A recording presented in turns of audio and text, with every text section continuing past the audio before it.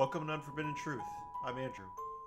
On this week's episode, I'll be speaking with convicted Tennessee murderer Patricia Jones. In 1995, Patricia stabbed 84-year-old Alberta Coker 77 times during the commission of a robbery.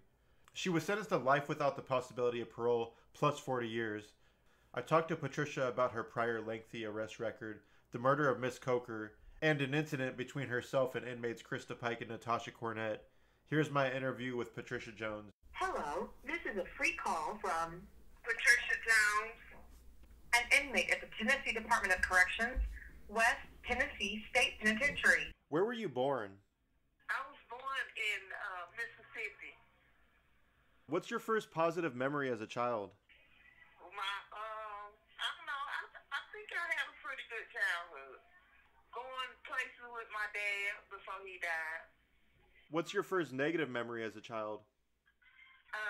When I was raped by a childhood friend. By a family friend. Do you remember about how old you were when that happened? I think I was about 10 or something like that, around that age. Were your parents together during your childhood? My daddy died when I was 4. What about your mother? Was your mother around growing up? Yes, she was. Yes. I live with her. Besides the rape at 10 years old, did you suffer any childhood abuse or trauma? No, that was the only thing that happened to me as a child. Did you complete high school? No. What's the extent of your education? 10th grade. Do you have a history of alcohol or substance abuse? Yes. Drugs. Crack cocaine. Crack cocaine. When did you start using crack cocaine? I started using probably when I was about 16, and then I started prostituting to get the money for it. When did you start prostituting? Around 16. From what little I could find on you, you have a lengthy arrest record. Do you remember the first time you were arrested? I was arrested when I was 17 for prostitute. That was the first time I was arrested.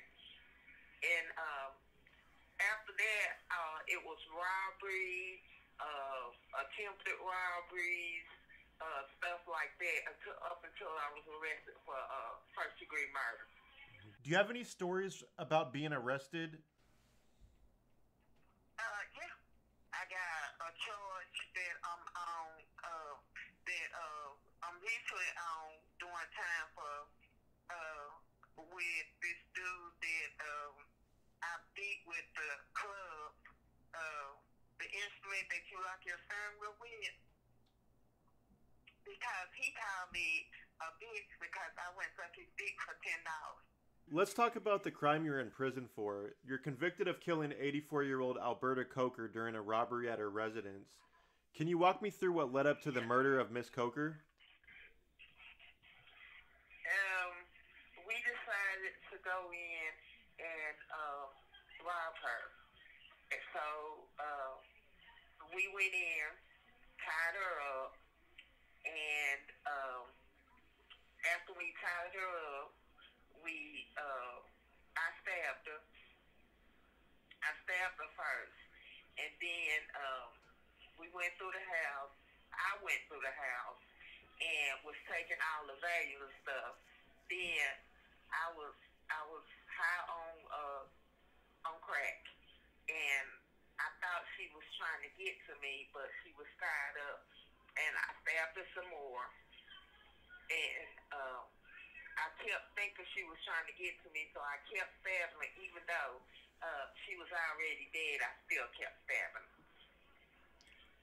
I robbed her and took all the valuable stuff and took it and pawned it for dough.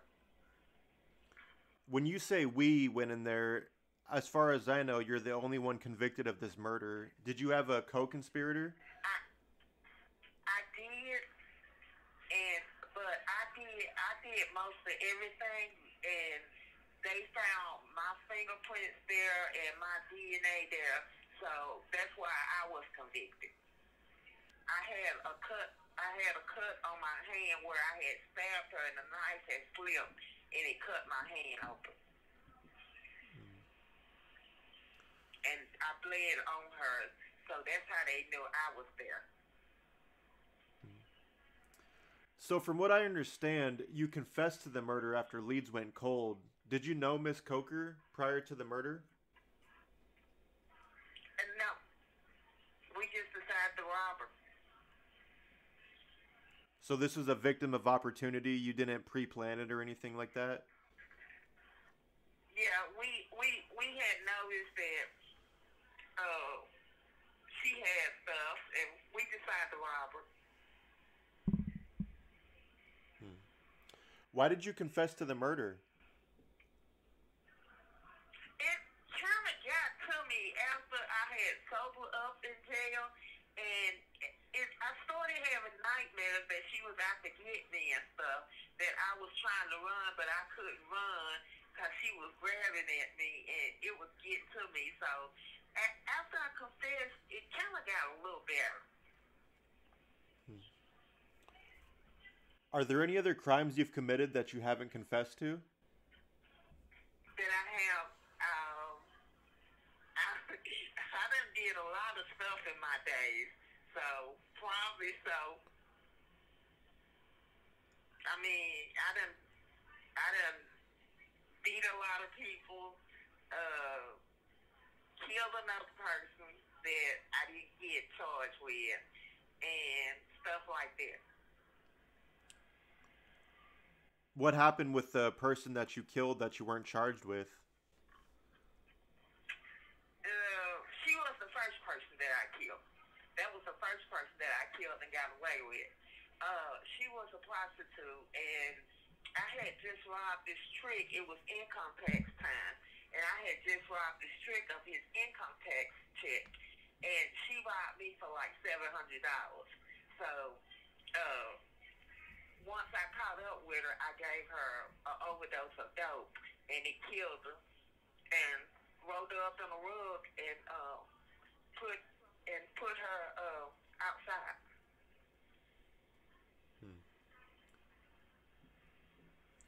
So after your confession of killing Miss Coker, you're charged and ultimately convicted, receiving a life sentence plus 40 years for the robbery and murder.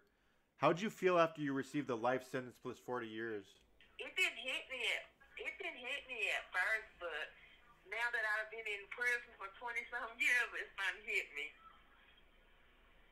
It didn't bother me at first. I thought it was a joke.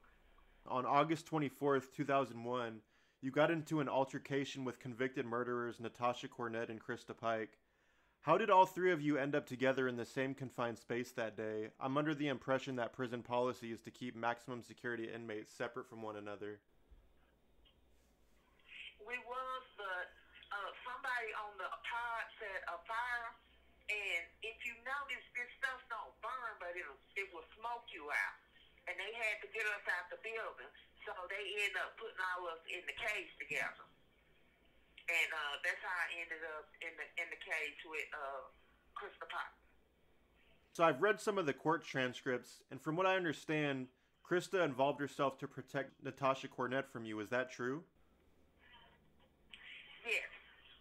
Yes, it was, because I was gonna beat her to death. Yes.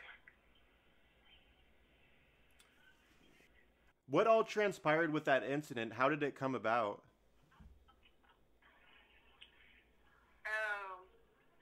I got into it with Tasha, and I turned my back for a second on Crystal, and when I did, she came up behind me and put whatever around my neck and choked me till I was unconscious. But what led up to that? What was the confrontation between yourself and Natasha? We had been into it. The three of us had been having words all week about stuff, just different stuff that was brewing between us. We was all just at each other's throats. Do you remember specific things that Natasha might have said to you? You know. I don't remember specific things. I just know that we was just constantly at each other. You know, I can't remember the specifics. No. So Krista Pike was charged and convicted of attempted murder. Do you think she was really trying to take your life that day? No. And I don't know why she was the only one that was charged. Was Natasha physical with you at all? Did she do anything to harm you? I don't know because I was, after Crystal told me, I was out. And when I came to, the guard was in the cage, was in there pulling them out, and I was on the ground. That's all I remember. I don't think she was trying to kill me. I think she was trying to keep me from physically hurting Tasha because she knew how I was. And once I start fighting, I don't know how to stop. And she know Tasha didn't have no win with me. Me and Crystal met when I was in and out the county jail. Crystal would have, I was coming out for dope, and she would have farmers waiting on me and candy and stuff like that for when I came in for prostituting charges. And she would make sure I had stuff while I was there until I got money put on my books. And we was really close, real friends, and we was cool. What's your relationship like now with Natasha? I can't stand her. Are you still in the same institution as Natasha? No. I'm not allowed to be in the same institution. If you were in the same institution as her, what do you think would happen? I would kill her.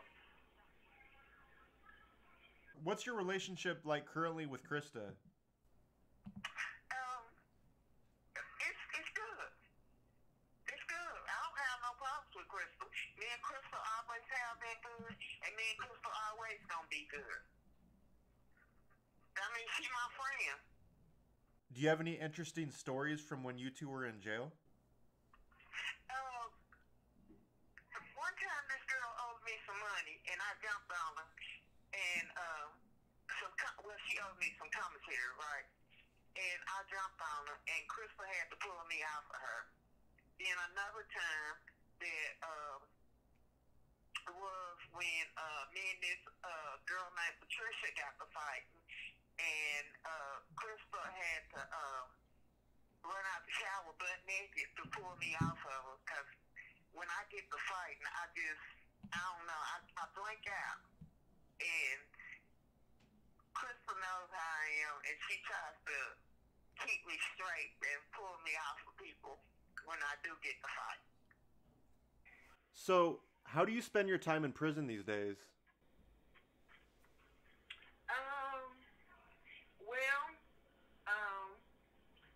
I basically, I go to the dining hall, every now and then. I don't go all the time. Okay, I'm going to give you a rundown of my schedule. I'm up by 5:30. We don't get unlocked until 6 o'clock. No, 6:30. We get unlocked at 6:30. We have to be inspection ready. When I say inspection ready, our beds have to be made. We have to be in our blues and our shoes at 8 o'clock until 4 that day. Usually, I'm a doormaid on the pod. I work on the pod, and then at 10:30, I go in for lockdown, come back out at 12, and go to lunch, and lock back down at 3, and come back out at 4:30, 4:45, go to Medline, and by 6 o'clock, I'm in bed. That's my day in the penitentiary. And I'm about to get ready to start a class called group therapy. I would have to go from 8 until 10 in the morning, and after that, I would have to come back and do my job on the pod. Is your job a volunteer job, or do you get paid for that? I get paid for both of them. allowed to get paid for 6 hours a day. I only get 3 hours for group therapy, and I get 3 hours for my job. What's the hourly wage that you make? I make 34 cents an hour, which is about $44.88 a month.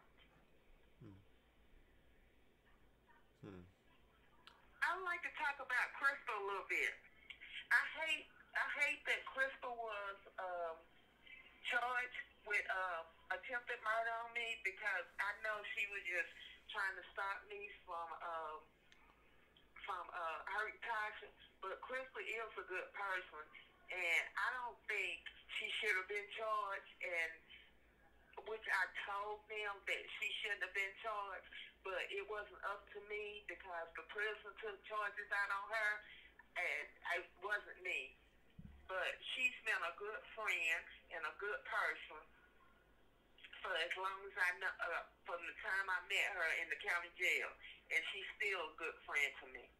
That was my interview with Patricia Jones. Thank you for listening. Unforbidden. True.